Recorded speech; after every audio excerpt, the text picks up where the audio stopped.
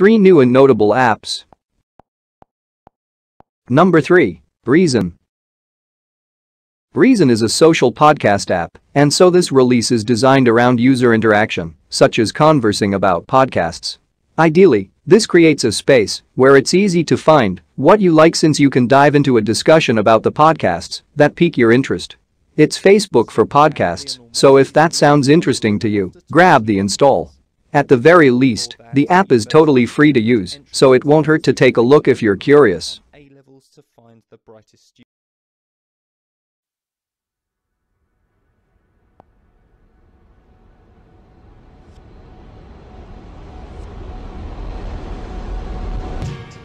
Hey, it's Jeffrey Craner, and I wanted to tell you a story. You have placed too much. Number 2. Azuki. Azuki is a brand new manga app on the Play Store, but unlike most manga apps, all of the content contained within is fully licensed. This means you'll have to pay for it, which you'll do through a subscription.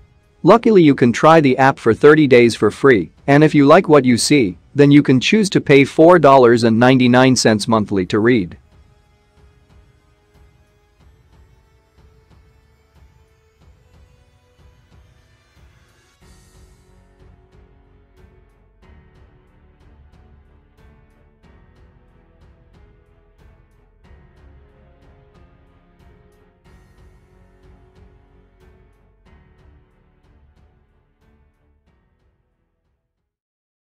Number 1.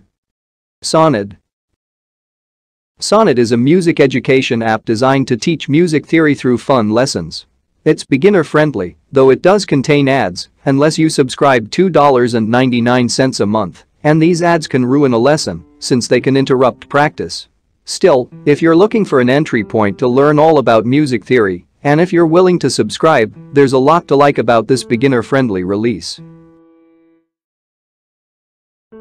Well, that's all we have for you today. Thanks for watching.